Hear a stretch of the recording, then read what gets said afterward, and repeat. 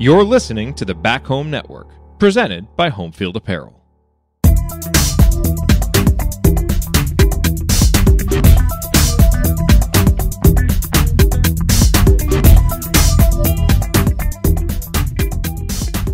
Back to Crimson Cast. Galen Clavio, Scott Caulfield joining you. It is the 31st of January. Scott, we're already done with the month. Kind of hard to believe, but we're about to hit that stretch where we go like we're gonna look up. It'll be the Super Bowl. We'll get our Taylor Swift moments. All the Swifties can, but then, like, you literally, like, after the Super Bowl, so you look up. It's like, spring training for those who remember. But it's like, we have like 3 weeks left of the Big Ten season, and the Big Ten tournament's coming. And then it's like the NCAA tournament. Then you got the Masters and IndyCar. It's like we are about to hit that stretch.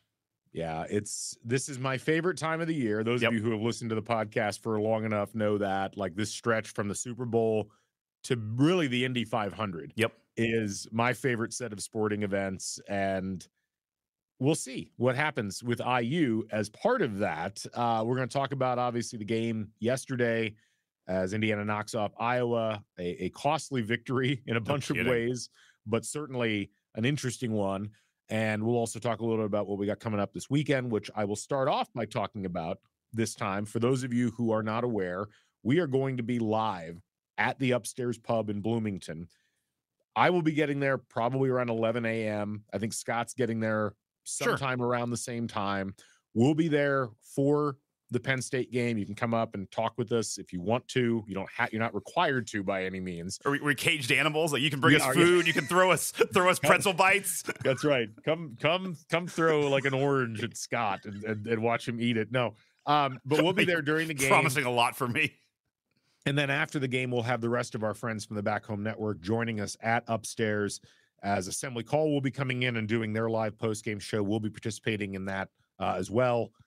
And you get a chance to meet a bunch of the folks that you hear on the network. So if you're in town, or if you're coming in town for the game, whether or not you've got tickets, we'd love to see you out there.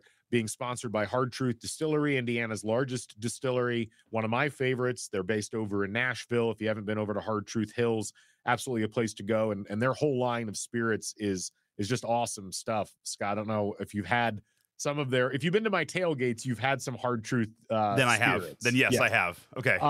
So anyway, hope we see you all there. Again, we'll be there at Upstairs around 11:30, and we'll be there for like the next 5 hours or so. So hope to see you there on Saturdays. Indiana takes on Penn State. A couple of the quick notes. We are on Substack, crimsoncast.substack.com. We keep getting subscribers, which is awesome.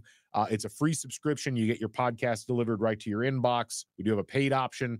We've been a little slow on the paid stuff this last week because I've been sick, which is an obstacle. And Scott's had, his regular tours. Yeah, what's your excuse is what you're saying, but yes. You've been like truffle hunting, I think, here lately. So maybe I'll live stream that next time. I'll do a live stream truffle hunt for the VIPs. I like that. Yeah, Scott truffle hunts in Baker's Corner or whatever. Was it Baker Junction? I forget what it's called out there. But anyway, you can subscribe, help to financially support the podcast, or you can just do the free subscription. Be sure to check us out there. And just a reminder, we are brought to you by Home Field Apparel, your place to go for the finest in college fashions, the softest fabrics, the coolest designs. There is a new IU collection that's fixing to drop soon. I've seen it. I think you've seen it. I've seen it. Yeah, we can't talk about it other than to say it's awesome. I will have some morsels to drop relatively soon, and I'm looking forward to talking to you all about that. But head over to Home Field Apparel. Use the code HOME23. Get 15% off your first order. They've got great collections across the board. They just dropped a new Duke and North Carolina collection. Not that I'm into that kind of thing, but maybe you are. And you go to their social media. They do a great job with social media. Check them out on Instagram. Oh, I just heard the ACC is calling a foul on home field for getting that close to Duke. So the home field one foul already. They're already home field's in the bonus. Or Duke's in the bonus on home field. Yeah, sorry, I messed that up. Home field might foul out. This is terrible. Anyway, looking forward to enjoying all of your company, and hopefully we'll see you out in your home field gear at Upstairs. Let's go ahead, Scott, and jump right in and talk about the game last night. That was quite a contest. Indiana taking on Iowa, and this was a game that Iowa was actually slightly favored in going into the game. Indiana came out and looked pretty good like right off the bat, established a big lead. And it really looked like Iowa was going to kind of sink into oblivion. At one point, Indiana was on a 12-0 run. They led 31-15. They led 35-19. But it was one of those games that it felt like it was cursed in a lot of ways. Yeah. Malik Renew goes down and kind of a quasi non-contact injury, never comes back. We saw him on crutches at one point, but he was basically gone the rest of the game. And then there was that terrifying moment close to the end of the game where Xavier Johnson, it looked like he fell and broke something significant. Early reports are maybe it was not nearly that bad, but it certainly looked awful. And it kind of felt like between those items and Indiana squandering the lead that they had built up, and Iowa even taking the lead a couple of times, that this was another game where Indiana just wasn't going to measure up. However, despite the odds and despite the momentum, Indiana figured out a way to win this one. They get some clutch play out of Anthony Leal, who had the game of his life in an Indiana uniform. They get an incredible performance out of a very hobbled Khalil Ware, and they end up coming away with a 74-68 victory at home. Scott, I mean, your overall impressions from that game, like how was it, and what did you come away with? Yeah, I mean, I was there. And I'm sitting right kind of by where Xavier went down, like right by that basket. And that was a tough hit. I hope he can come back. It's just that guy's not had good injury luck. No, I mean, expanding on a lot of the things that you talked about, that was a game where it's frustrating because, we're up like, 15, almost 20 in the first half. And it's like, like this, I don't see us cruising to a 30-point victory. Like you had the feeling Iowa was going to come back. They came back and they actually took the lead. I think it was like 65-66. They took the lead at one point, and it's like, oh God, once you cross that threshold, sometimes that's like almost too much to mentally come back from. You've got to give this team played hard. They fought through. There was a lot of moments where it could have been like, man, like I was coming back and Xavier goes down. Like you could just, not saying you folded up, but you could have seen like understanding why. But, if I would have told you if you had, clutch 3 by Gabe Cupps on your bingo card to win the game, I think a lot of people wouldn't have had that, but he came up huge. Like you mentioned, Anthony Leal had the game that I think a lot of us have been like, that's what we've kind of been waiting for out of Leal. Like we know he can shoot, looking to see it. His defense has really improved. And yeah, I mean, Khalil Ware, I'm trying to see, he had 3 blocks, but I mean, his block numbers really don't count because he gets like 9 or 10 every game where, like Perkins drives in and is like, oh, Khalil Ware's there. I'm like, I'm going to pass it out. Like a lot of times people were going to go up for shots, but they don't. We should call we need a category for that. Yeah, like you got weird. Like, how about like deterrence? Like it wasn't a block, but he had 6 deterrents in that game. Yeah, so. and the only solace you can take is that, we don't know how long Renew is going to be out, and don't take this the wrong way. Like Renew is awesome as well, but there is a world where playing on his own is kind of the only big guy. You could see how much court he was able to cover, how much he was able to kind of control that lane without other defenders being there. And that's with him obviously still being injured, not having the same kind of lateral quickness. So he's an absolute revelation every time you see him play. But overall, I mean, to me, I walked away with the toughness, the grittiness of that team to kind of, get punched in the mouth 3 times, like 2 injury punch mouths, and then having Iowa come all the way back and take the lead, but still come back and find a way to grit that out. To me, that was a big win and really a must win if you're going to kind of turn this season around, or at least get the season going in the direction you want it to. I mean, look, it's one of those games where if you lose your leading scorer in Malik Renew 3 minutes into the game, which Indiana did, and you lose Khalil Ware, or didn't lose the Khalil Ware, but Khalil Ware wasn't even sure to play. Right. And, we heard before the game he was going to be on limited minutes, and you lose your starting point guard. And you're playing an Iowa team that, while, not great, is certainly a functional basketball team. I mean, they just won at Michigan. That's not a great scenario regardless. And then you add in the problems that this team has had with kind of playing a full 40 minutes. We've talked about that a lot throughout the course of the year. But, what I take out of this is kind of, I guess, kind of falls into the following buckets. the fact that so many people were able to step up and perform. Anthony Leal deserves all the credit in the world for coming off the bench when he had to be called, playing 22 minutes in the game, which, if I'm not mistaken, like, you go back and look at Anthony Leal's career, he's only played that many minutes in an Indiana uniform twice. He played 35 minutes his freshman year, and then he played 22 minutes against, actually 3 times. Sorry. Still, that's not very many for a guy who's been at IU as long as he had. And for him to come in, having not played that much lately, and shoot confidently, and just kind of be a calming presence on the court. I mean, it's a great moment for a guy who hasn't had the opportunity to have a lot of great moments in an Indiana uniform. He's been through a coaching change. That is one of those. It feels like every player that's in an IU uniform kind of gets at least one moment like that. And for him to get that moment and really be kind of a decisive reason why Indiana wins a tight game that they might have otherwise lost is really cool to see. Yeah, no, I mean, whether it turns into, we get this Anthony Leal like this moving forward, don't know. But I agree. It was awesome to see. But there is a world where, like, this does, it wasn't like he just completely did something out of the norm. Like, Leal's a good shooter. Like, that's what he came in as. Right.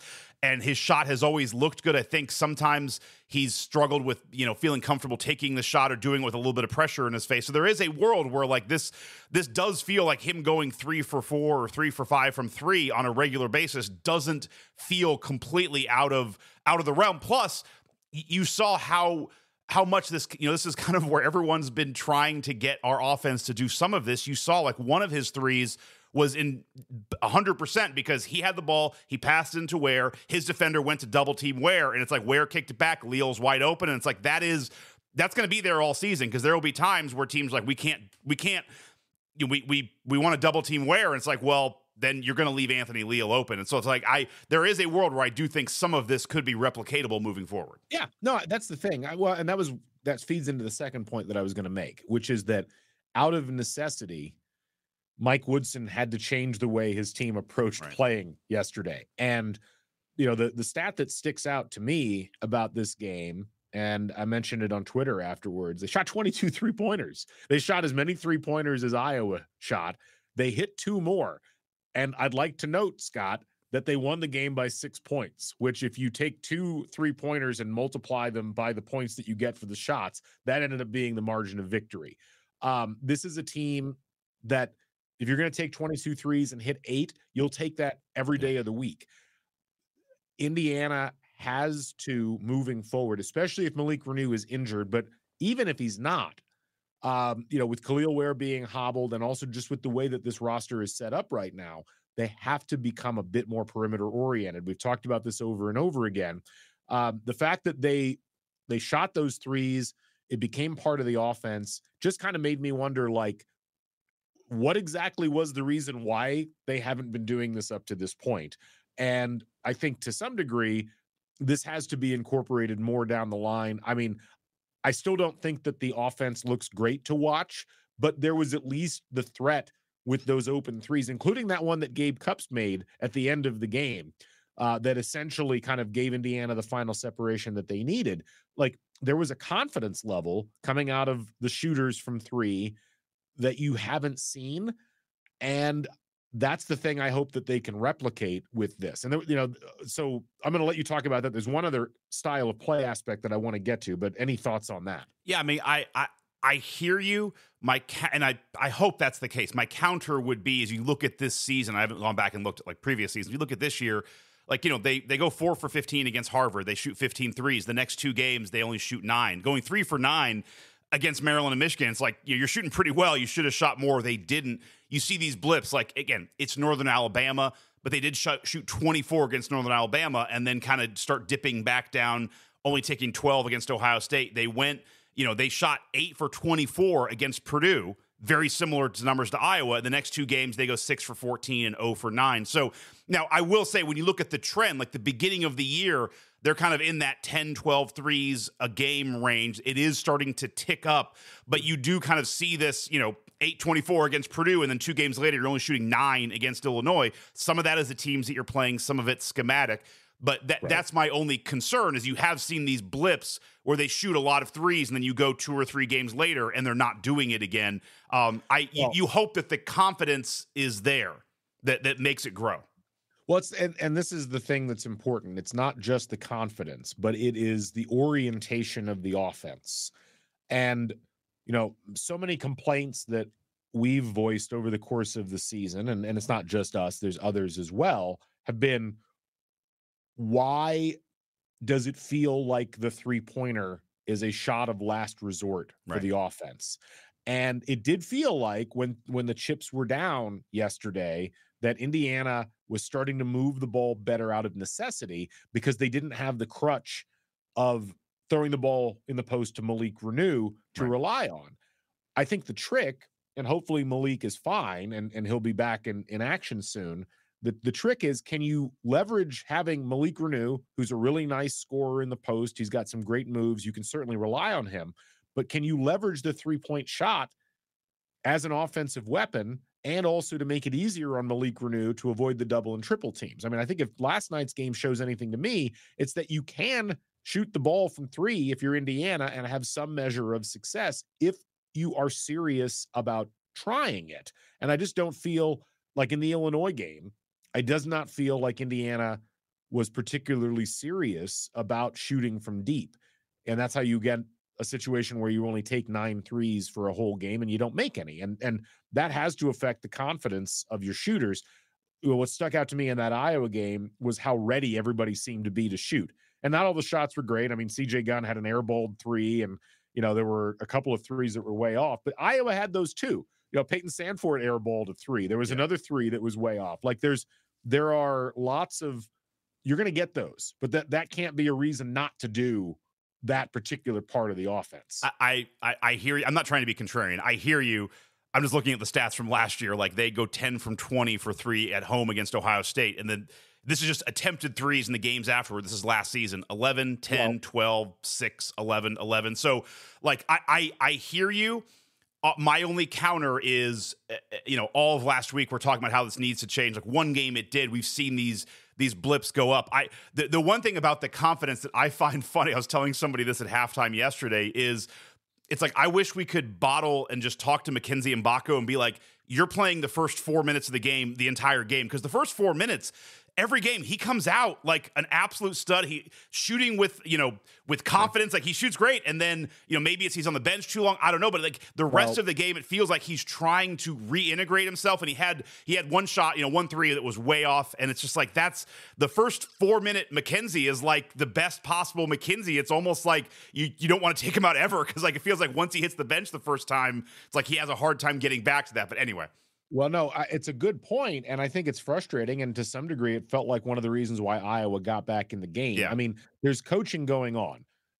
Mackenzie Mbako's getting benched because Mike Woodson doesn't like what's happening with him defensively, and that's pretty clear. He left Stanford completely wide open for a 3, and that's why he got pulled. And there's no question he's having bad moments defensively still, less than he was having at the beginning of the season, but still not good. But I think the problem right now is that Woodson is doing what most coaches would do, which is, you're going to screw up on defense. I'm going to put your ass on the bench. But the problem is that Mackenzie Mbako's having a real hard time reintegrating into the team and the game flow once that happens. And so, it's a tricky one. And I don't envy Mike Woodson and the coaching staff on this, because on the one hand, you can't just let blown defensive assignments go. But on the other hand, this is a guy who, when he's properly engaged, is awesome. He's had now 6 straight games in double figures offensively. And while that's not everything, realistically, Indiana needs those points because they have struggled to score the points that they need to be competitive in games. And he helped you drive to a 15-point lead to start the game. So, this is why coaches make a lot of money. To try to thread that needle in terms of how you deal with a player like that is a really complicated thing. But what you talked about with the variance in the threes, that happens with every team. Yeah. I think the other thing about last night's game that really stuck out was, for the first time in a while, Indiana, honest to God, was awesome at offensive rebounding. Yeah. I mean, they got rebounds on 38.2% of opportunities on the offensive glass last night. That is the highest number that Indiana has registered since the Maryland game, when they grabbed basically 43% of offensive rebound possibilities. And as we've talked about on this show, as I've talked about when I was on podcast on the Brink, that is a potentially key component of the offense that has just not shown up. And, you know, part of it was yesterday. I mean, Khalil Ware just had a physical advantage over a lot of the people that were playing for Iowa, but it showed what the possibilities could be if you're dedicated to getting offensive rebounds. And it wasn't just it wasn't just Khalil Ware that was grabbing offensive rebounds. I mean, it was a collective effort. Trey Galloway had an offensive rebound. Xavier Johnson had one. Mbako had one. Walker had one. Leal had one. There were 3 team offensive rebounds. I mean, those things add up. They extend possessions, and they make it so that even if you're missing threes, it is possible to grab offensive rebounds. Like, it doesn't have to be an either-or situation. Well, and it's not even a size. I'm just going back to the Rutgers game. Like, they out-rebounded us in the offensive glass 19-8, and they have nobody over 7 foot. So, to the point, like, it's not just about there's no one to guard Khalil Ware. It's like Rutgers really doesn't have anybody to guard him either, and it didn't happen, and you also had to renew in that game. So I'm with you, and it goes down to, again, you don't get extra credit for effort, but it's good to see it. And a lot of it just came, a lot of those team rebounds and offensive rebounds just came down to effort, and just came down to, like, the ball kind of got tipped around and we went and got it. And to be fair, like, Iowa was giving effort too. They out efforted. It wasn't like Iowa was kind of not going after things. We just out efforted them, which was really good to see. Yeah. What else stuck out since you were at the game? I was watching at the upstairs pub. You were at the game. What else stuck out to you? I'm trying to.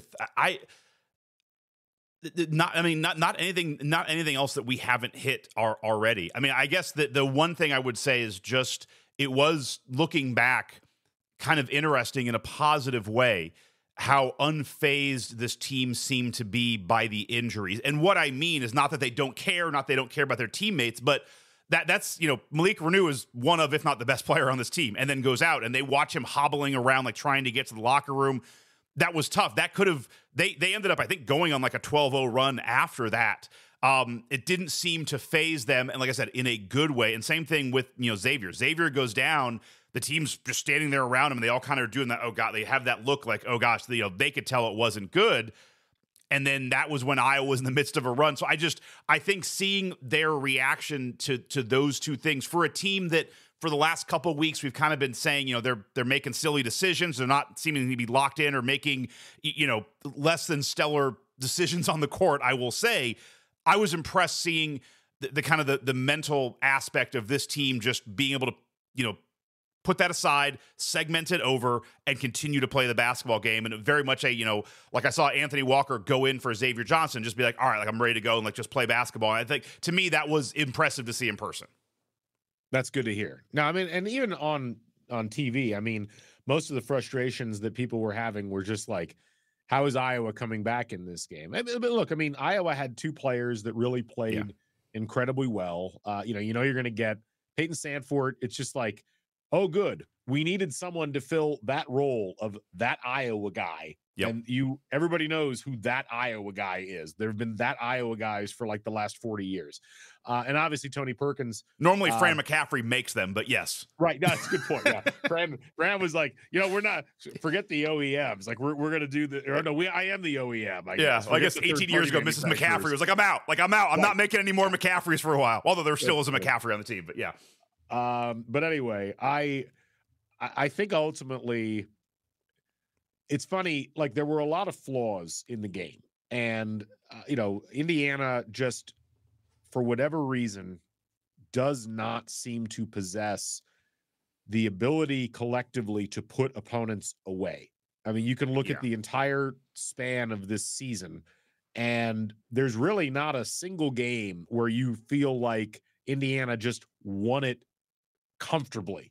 I think the closest is probably the North Alabama game, but almost every other game on the schedule, even the Minnesota game a couple of weeks ago, it was just kind of like, well, they won, but it wasn't convincing. Yeah, and maybe Harvard, but yeah, I'm with you. Yeah, But, in this game, you're going to get more games like this in the Big Ten than games where you're putting opponents away. And Iowa's a good enough team that, I don't think you're just going to put them away automatically. So I was pleased to see that even though Indiana lost what had allowed them to establish possession of the game, they came back.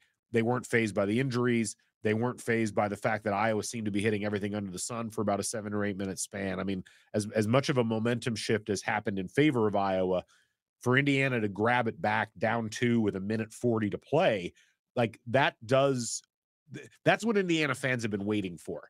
I think is something like this where, and we kind of saw it in the Ohio State game, but not quite, because like that was a game where Indiana was leading that game, and then Ohio State came back and made it really close. This was almost like, yes, it was a similar pattern, but in this one, it kind of felt like a lot more tenuous because of all the injuries.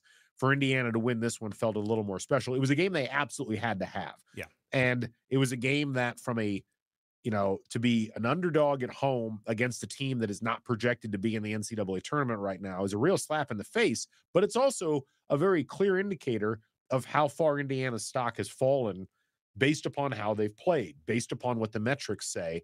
And so it was really good to see them not just emotionally come away with the victory, but to some degree defy the analytics that have defined them so far over the course of the season by doing certain things like the 3-point shooting, like the offensive rebounding, that they just hadn't really done as effectively up to this point. Well, also, I mean, the end play, sometime in the second half, maybe like 10 minutes to go or so, like Gabe Cupps got a pass in the corner and was wide open and kind of just looked at it and then didn't take it. And like the whole crowd was like, take it. And then he didn't, he passed it off.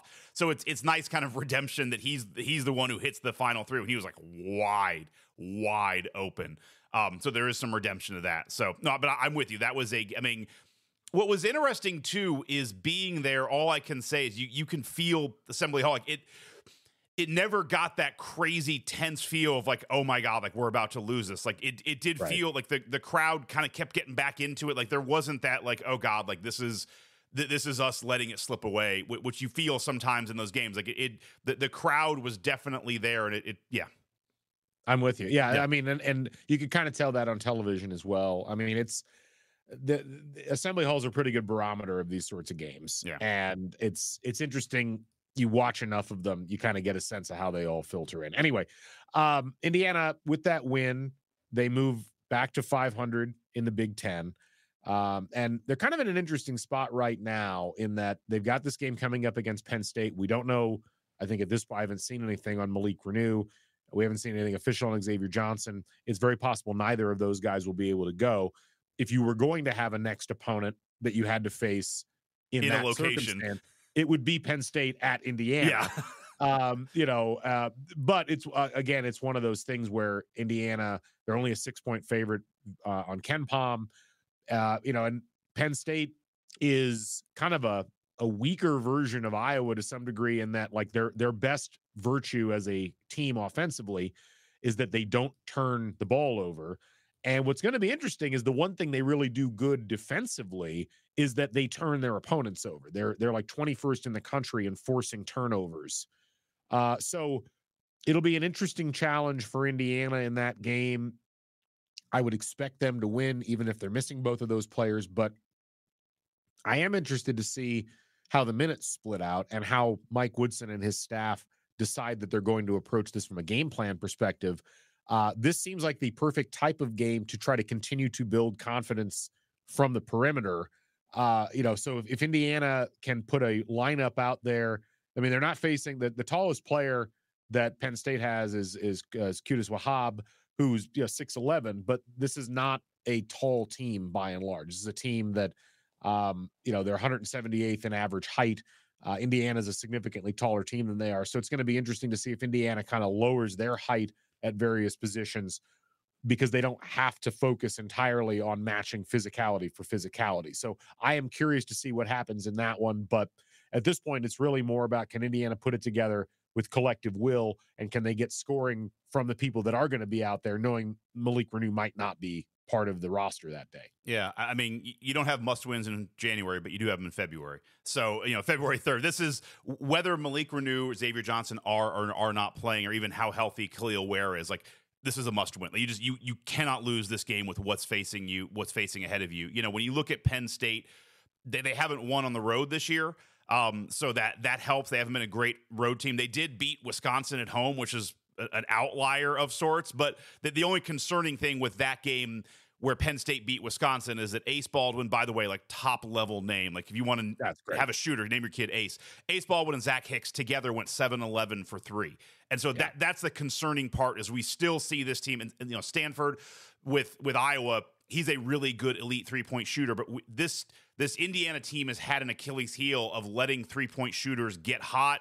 It happens in Assembly Hall more than I would like it to. So that would be the concern, is if either Ace or Zach Hicks starts getting hot, they can shoot the lights out, and that's what you want to, avoid against. And I do think the crowd might feel a little bit different if they get hot early. Suddenly you're down, 5 or 6 to Penn State, and then it's like, oh man, this is like that. Maybe the crowd does turn a little bit. So that would be the concern, and that's where, again, back to our earlier point, this is where if you're Woodson, it's a tough balance, because you have guys on this team who sometimes just do blow defensive assignments, but you need their offense as well.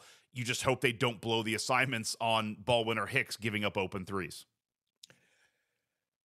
We'll see what happens. Penn State's going to try to push the tempo a bit. They've done that a lot so far this year. The one thing I'm hoping for, Penn State has among the worst free throw shooting defenses in the country. Opponents are shooting 77% from the charity stripe. Joke's on them, because we don't shoot well, so we'll Indiana, see. Man, if you want to talk about a get well game from the free throw stripe, that's Indiana needs that more than anything else. Anyway, that'll be like, make sure to come see us at Upstairs. That's kind of it for the game. Scott, you had a couple things that we were going to chat about a little bit more next week, but just kind of some general program related items. Like what you got for us? Yeah, that's just, wow, you're giving me the wide open lane there just to drive and go nuts. No, I was, I listened to your podcast last week, and I think they brought up a lot of good things, which we can kind of parse out as we continue going in. And I think, a win, while it doesn't solve everything, it does help a lot in looking into a Penn State game where hopefully you can get a nice win, and then you start maybe making some better momentum is good. The one thing that I was thinking about is this, like, I got to come up with a better name. But, it's something you and Zach Osterman talked about, the idea of, Crean's issues kind of cascades into Archie, which then cascades into Woodson. They all kind of compound. And I truly believe that, as a fan who's lived through all of this. Like, my angst gets higher every year. As I was thinking about it, like, I'm calling this like the happiness season index, but it kind of goes along with those same thoughts of, like last year, for example, was a good year. Like you did win, you get fourth in the tournament. You got a protected seed, which on the top level sounds good. But, last year was a year where we lost by 15 at Rutgers. Like, we lost 3 in a row, and I mentioned it many times. Like, we lost by 19 to Penn State, and there was a moment there where it's like, oh my God, is this season going off the rails? It didn't, but then you lost to Penn State in the Big Ten tournament. Like, it was an uneven season that you can't say, like, that season I had a great time the whole time. Like, there were moments I was really concerned, and I started thinking along those same lines, like, how many years over the last 20 years have you had a season where it's just like, I felt great about that year? And like, so if you okay, that's funny. I was texting with a friend of the pod, Trisha Whitaker, last night during the game, and I was like, all I really want is a normal IU basketball team to root for, like, 1 year. And like, even last year, as good as that season was, it was just kind of like this weird arc where there were several points where you're just like, what is going on? And it is funny. We think about that a lot in terms of like, happiness is in many cases anchored to consistency. Yep. And you can have, Michigan State's a great example. Like, you can have off years where you're like, we're a 7 seed in the tournament, but it's still a good year, and you still feel confident because of past performances that something's going to happen in the tournament down the line. It's not as pressure packed. Right. And I think this is what adds up to it is, like, again, last year, that top level, it's like 4 seed in the tournament. It's a great year, but there were moments that it wasn't. So I broke it down. Here are the years that just don't count.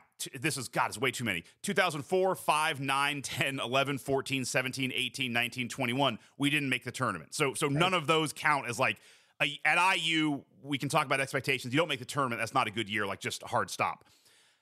I came up with 3.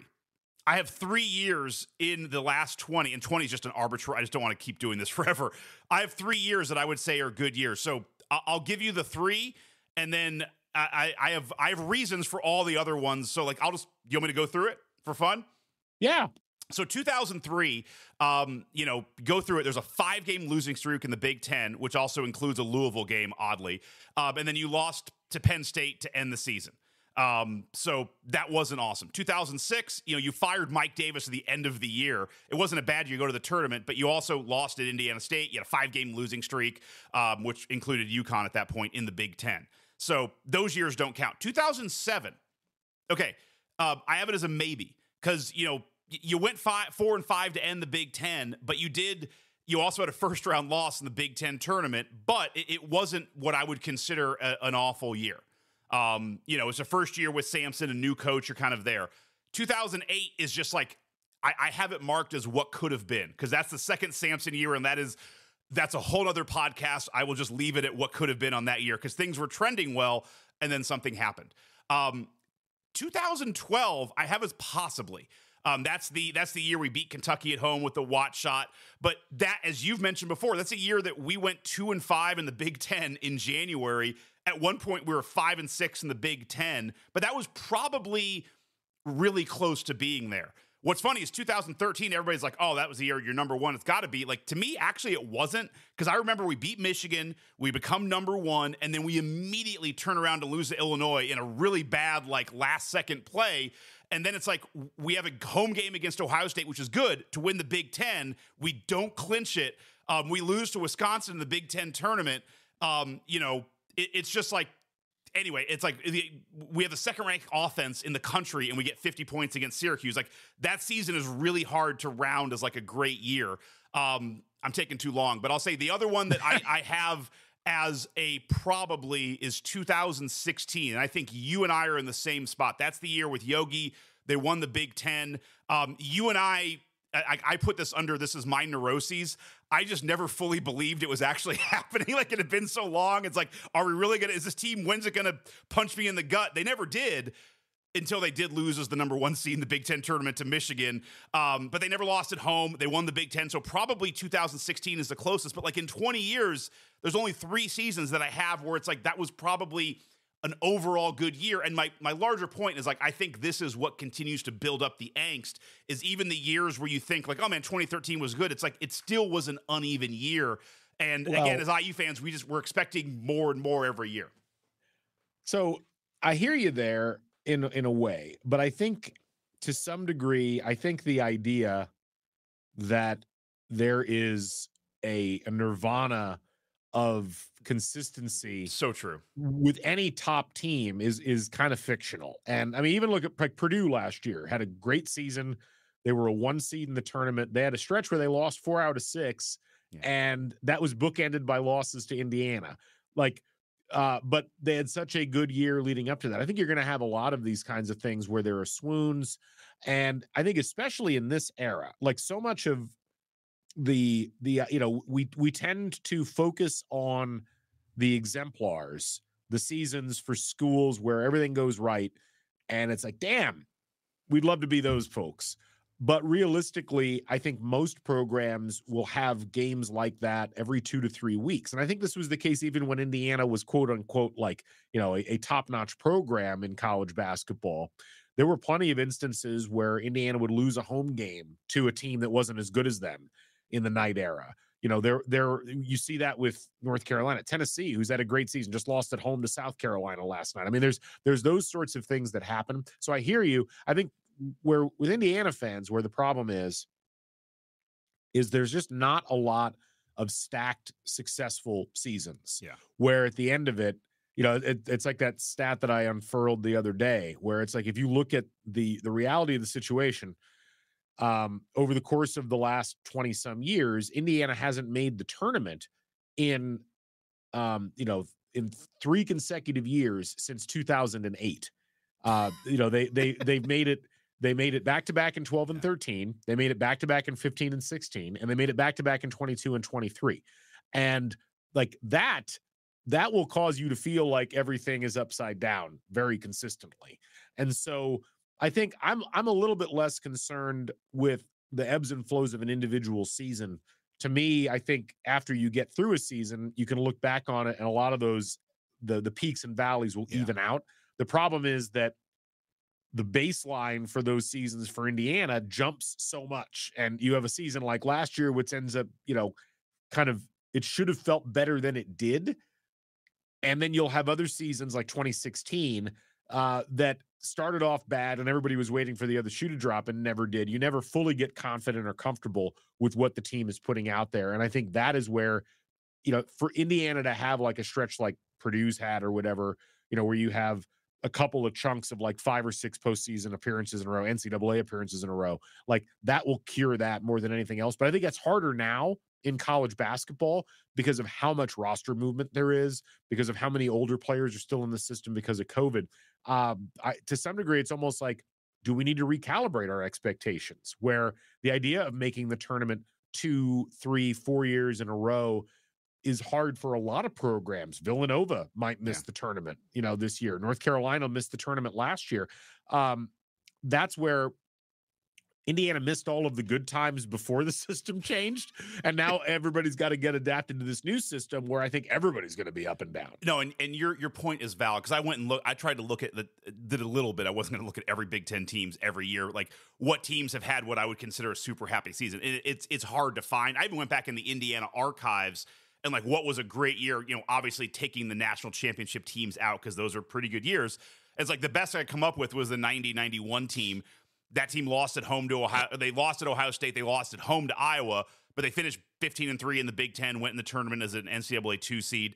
They didn't do well in the Big Ten tournament that year. Didn't finish well. I'm just joking. There's no Big Ten tournament. That's funny. Yeah, but your point is well taken. I think the other thing that is hurting not just the consistency, but the years that we've been good and had the spikes. We haven't had the top level upline success. Like we've won 2 Big Ten titles in those years that we were good, but half joking, but it's like there's not a lot of other Big Ten tournament success and then not a lot of NCAA tournament success. Whereas like in 2013, if that team doesn't lose to Syracuse and just makes the Final Four, that glow, I think, covers up a lot of the peaks and valleys as well too. Where you're mentioning teams like Villanova, it's like, and I know you don't mean it this way, but it's like, you win a title that covers up 7 years. You can do a lot of mistakes between here and there, even a Final Four with this team. And I think that's what also is hurting, because even Purdue has had ups and downs, but they're consistently doing well in the Big Ten, winning Big Ten titles, winning Big Ten tournaments. And so last year, wasn't a success for them, but they still won a Big Ten title, won the Big Ten tournament. Didn't beat Fairleigh Dickinson. But anyway, I hear exactly what you're saying. My thought is that, even the seasons that we would consider quote unquote good had moments of kind of more peril than just, we lost a game that sucks. Like we've had 4 or 5 game losing streaks or losing 4 out of 6, even in seasons we consider good, which I think that just kind of helps stack the angst that Zach was talking about that goes year to year. And unfortunately, just like, it's not getting dissipated at all. Like we gotta have a season where we get to the Final Four to let the steam out, so to speak. No, I mean, look, ultimately, nobody has felt consistently good about the program for like 5 years in a row in a long time. And that goes back to Knight. I mean, that like when we were there, it wasn't awesome. No, I mean, there was a lot of like, ooh, what's going on? Why? Like, is it time to hang it up? Should we move on? I mean, that has been a constant state of the program for so long. And that was only 5 years removed from a Final Four and 10 years removed from a title. So and so that's the nature of the beast. And Indiana's there have been bad decisions, there's been bad luck, there's been a bunch of things that have filtered into that. For older IU fans, they've got an idyllic picture of the past, which wasn't all puppies and roses. But we tend to remember it that way because what's happened in the near past hasn't been very consistently good. And for younger fans, this is what they've been born into. It is chaotic, and it feels a lot of times like Indiana, if you compare them to the programs that have had consistent success in terms of wins, in terms of tournament appearances. I mean, it's not just, it seems that they haven't measured up.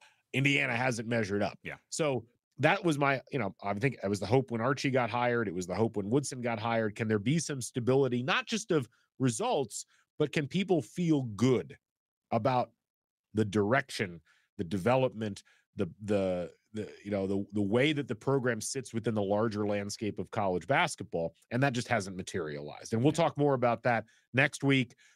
This is a conversation, as Indiana making the NIT is actually important for this program. I think like they need to do at least that. Obviously, making the NCAA tournament's what you want.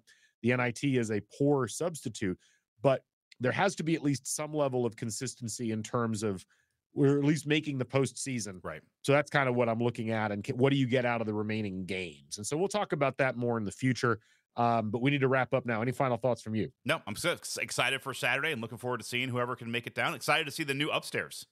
Yeah, it's wild. It's awesome. Looking forward to it. Thank you to Hard Truth Distilling. Looking forward to having them sponsor us over there. And we'll look forward to meeting up with all you folks as we host you at Upstairs alongside the fine folks at Upstairs. We'll be out there around 11 a.m. to noon and then all the way through the Penn State game and afterwards. For Scott, I'm Galen. This is Crimson Cast. We'll catch you folks on the flip side. Bring back the Bison. So long, everybody.